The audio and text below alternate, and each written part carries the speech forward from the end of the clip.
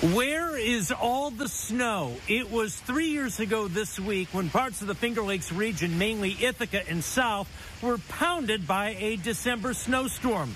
Look at this scene right now. I'm going to step out of the frame and look at the way it looked like 3 years ago this week. It was a winter wonderland of the highest order at Robert H. Treman State Park, not far from Ithaca. Parts of the area received 1 to 2 feet of powdered snow. More toward Binghamton, they received 41 inches from this epic nor'easter. Same views today, 3 years later, and Lucifer Falls looks like it normally does in early spring. Some Decembers, the region gets bombarded with snow. Others, it's just mild and we get lots of rain, which has been the case in the Finger Lakes thus far.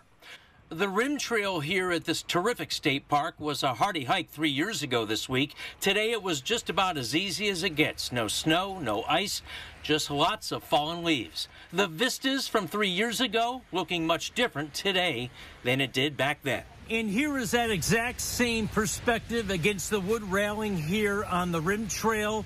Hardly any snow to speak of. Hopefully that changes soon. At Robert H. Treman State Park in Enfield, I'm John Kucko, News 8.